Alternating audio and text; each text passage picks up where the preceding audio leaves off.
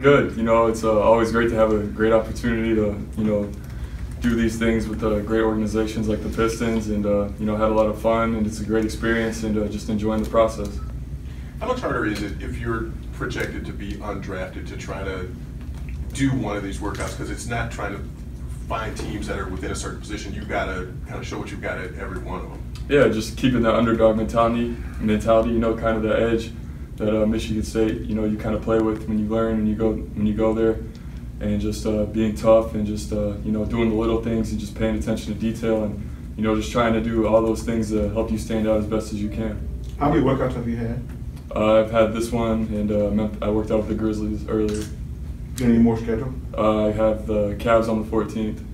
What's the main thing that you're trying to show these teams in these workouts?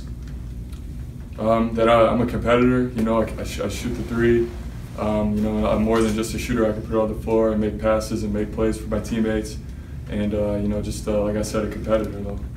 When you got to MSU, was the NBA always the goal, and something that you thought you could achieve? And was there a point, maybe even just this season, where you thought, or maybe last season, where you thought it was obtainable? Yeah, definitely. Ever since I was a little kid, it's always been my dream to play in the NBA. And that's why I went to Michigan State, because I thought it was the best opportunity to put me in that position under Coach Izzo.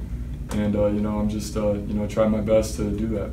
Was there a moment later in your college career, or maybe earlier, where you felt like the right steps, you were in the at least right direction to do that? I just felt like through my years at Michigan State, just getting better every year, it just seemed like I could do it, and just believing in myself, and my teammates at Michigan State believing in me, it helps a lot.